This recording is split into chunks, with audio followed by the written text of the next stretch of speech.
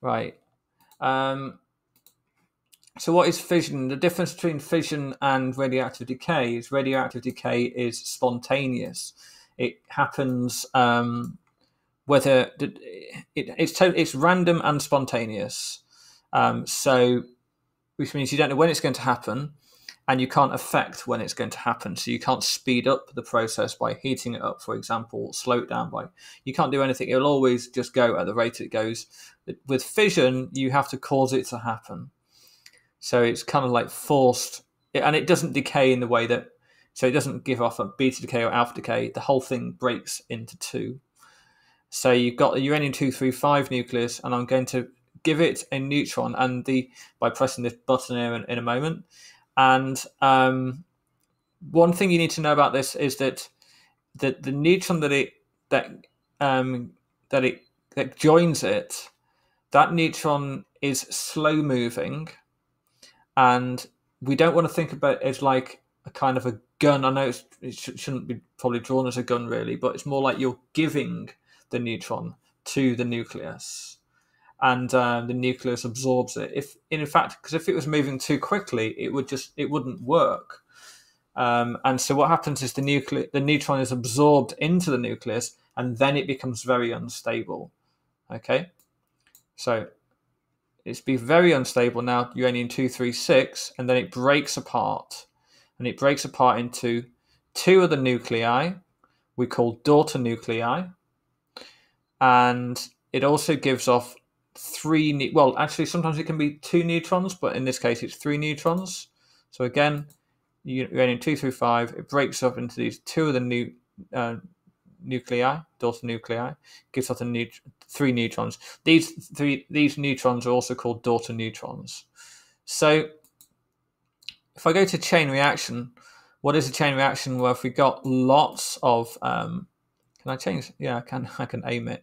It's quite cool.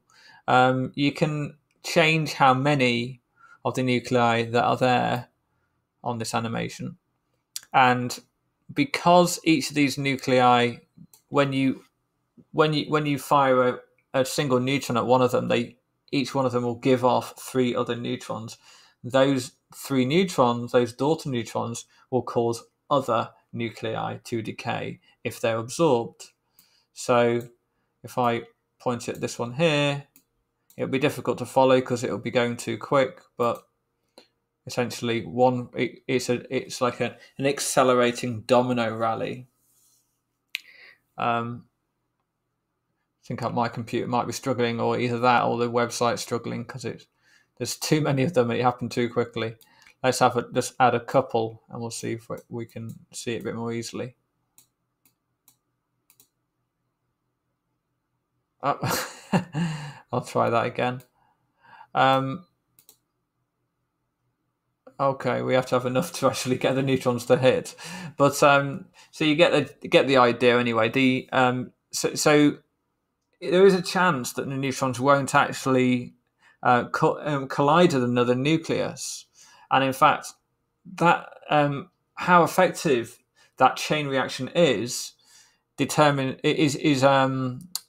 is what helps you decide what to use this chain reaction for. So the original one that I did, when I just had loads of them, that essentially is what a nuclear bomb is, or a fission nuclear bomb. You can actually have a fusion nuclear bomb as well, or hydrogen bombs. But most nuclear bombs are fission bombs. But you can also have nuclear reactors. So you can have fission used to produce energy, and we don't want a bomb in that case, of course. So we want to make sure that this amount of energy doesn't go out of control. And these control rods, they help to do that. So if I just fire this neutron, then what happens is those daughter neutrons cause further fission reactions to happen, and it can start to accelerate, and the temperature will start to rise because the amount of energy that's being produced will get more and more quickly. It will produce energy more and more quickly, and so the energy per second increases. The total energy is obviously always going to increase anyway, but the temperature increases, which is an issue. And if the temperature increases too much, then we can have a meltdown, and that is when important part. I think it's the actual fuel rods themselves melt.